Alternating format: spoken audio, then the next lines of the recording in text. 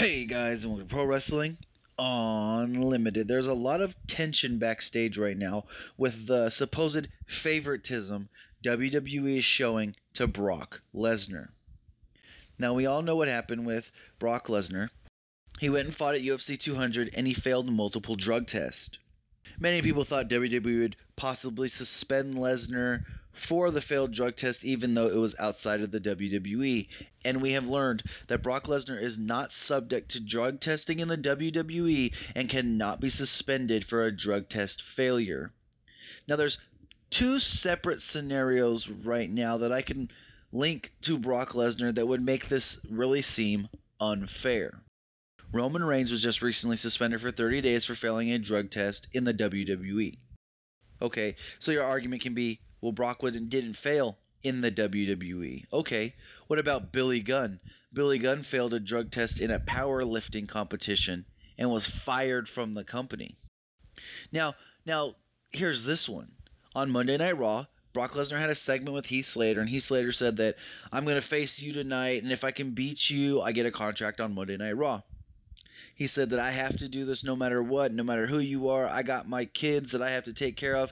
And Brock Lesnar said, I don't give a shit about your kids. They actually had to bleep the word on live TV, so many thought, oh, Brock's going to get in trouble. Maybe. Nothing.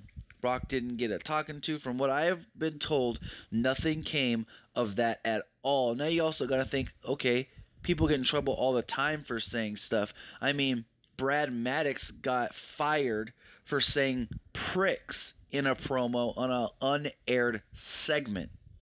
So there's a lot of tension backstage right now when it comes to Brock Lesnar and other superstars because in the WWE's eye, to them, it looks Brock can do no wrong. We can go get in trouble for all this stuff, get reprimanded, and then Brock can come do whatever the hell he wants, and he's Brock.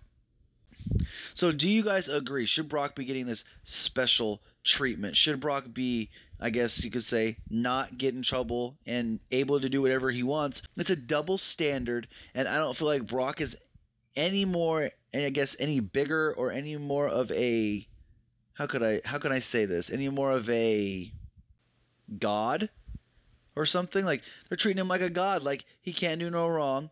He can't be. I mean, I don't really know what more to say than it's unfair and that the WWE really needs to rethink this because it's sending a bad message to the superstars backstage to where to the effect of, like I said, they can get in trouble for doing all these things, accidentally slipping up and saying a curse word on TV, failing a drug test, going out and doing something outside of the WWE and getting in trouble for that. They're going to get in trouble in the WWE. But when Brock does it, they laugh about it. It's like, oh, well, it's Brock. We're used to it. So if any more news does come up on there being tension backstage because of Brock Lesnar's favoritism, we will bring it to you on Pro Wrestling Unlimited. Remember, guys, comment below, like, and share this video. Like us on Facebook, and subscribe here on YouTube.